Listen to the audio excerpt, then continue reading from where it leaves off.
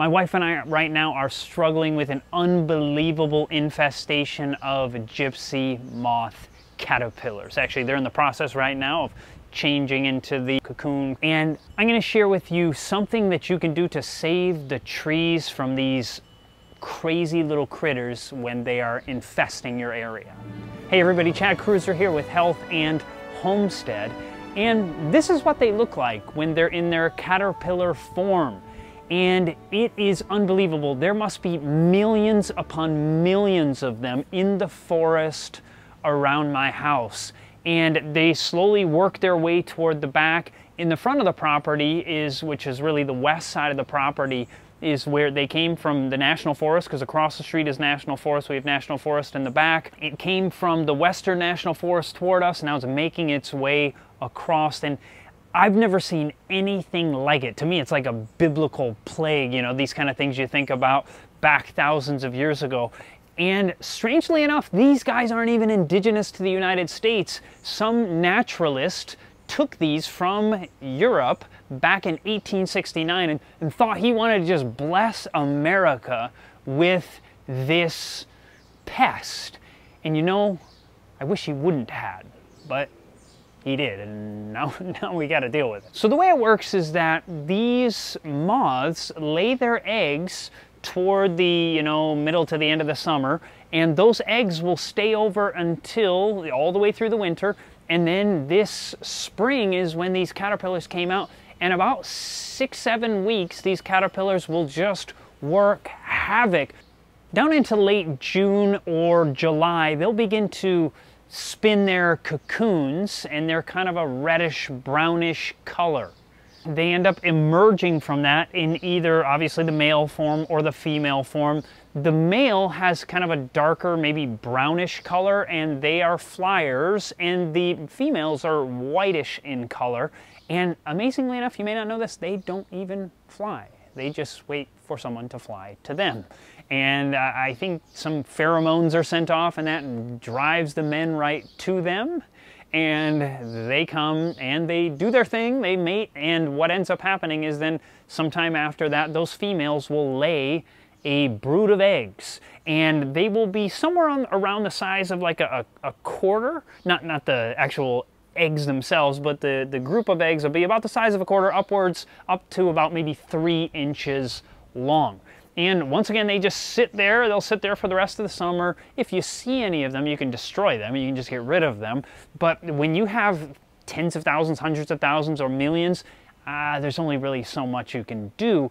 And so they'll stay over the winter as eggs, and then next spring, we're probably going to have another infestation. And for roughly 3 years, you can end up having an infestation of these things. So this is what I have to look forward to. So I got to do a better job next year of stopping them from decimating really my fruit trees. That's what I care about the most. I mean, my oaks, what am I going to do? I mean, when you have, acres and acres of trees, it's going to be a little hard to stop them. But on the trees that you really care about, the fruit trees, there are things that you can do about it. These are kind of more in the eastern and northeastern part of the United States. You're probably not going to see them like this out west, at least as far as I know. They haven't had the infestations like this. But we can have millions of them. You have them, especially in the north, places like Vermont. You'll have them maybe all the way up to Maine and in Michigan. So you'll see them, New Hampshire probably. These areas are going to see these infestations, and it is unreal. So it turns out that their very favorite food seems to be the oak trees, and I happen to live in a oak forest, really with white oak and black oak mainly. Sure, I have some maples thrown in there, and then I have sassafras and various other trees strewn about, but the main tree that they love are oak.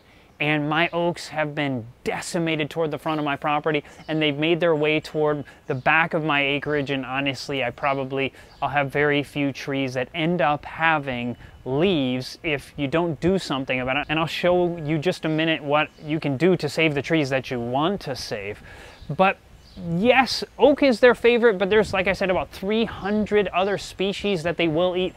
I found that they absolutely love apple trees. My apple trees have been decimated, And this is just, I mean, it's just incredible. It kind of breaks your heart because it starts looking like fall in the summer, and we only get so many months of leaves on the trees. It literally kind of breaks your heart. One of the amazing things is if they've already taken out all the trees around them and there's just not much else to eat and there's this infestation going on, they'll even attack the conifers. They'll attack the pine trees, and it's different. See, if they attack a healthy oak tree and totally defoliate it, no leaves left whatsoever, a healthy oak often can simply grow back. They may even set out another set of leaves this year, and they can make it next year, and they can go a number of years with this.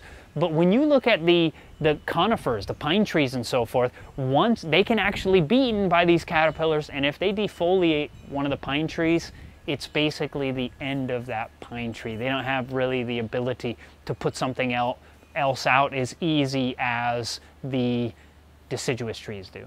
So let's see what you can do to save a tree. It's pretty simple, actually. Even right now, you can see the caterpillars right now on this tree trunk. This is an oak tree right here. I just got hit in the face with something, and it's probably something called frass.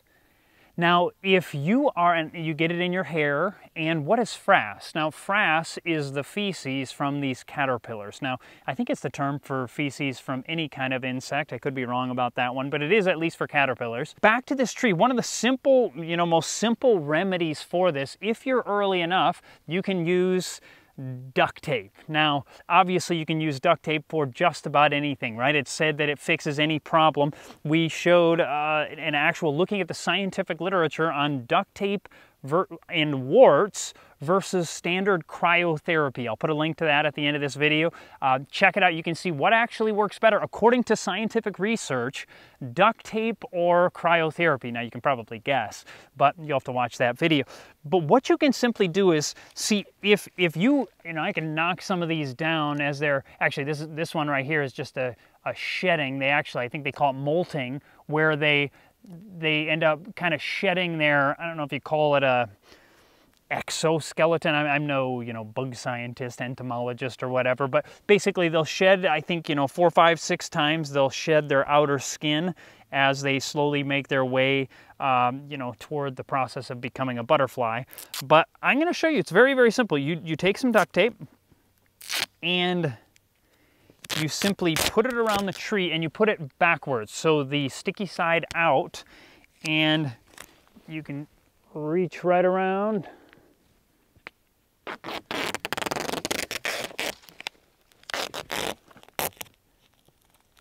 and a couple times can always make it a little better, making it a little fatter.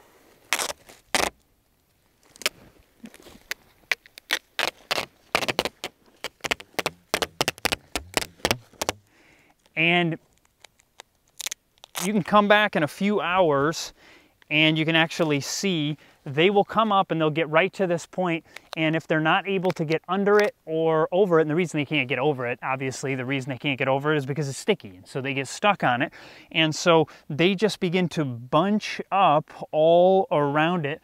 And if you get there early enough, especially if it's on trees that you're really worried about, and one of the great places to do this would actually be in an orchard. I've had leaves die off on a pear tree, 2 pear trees, totally lost the leaves.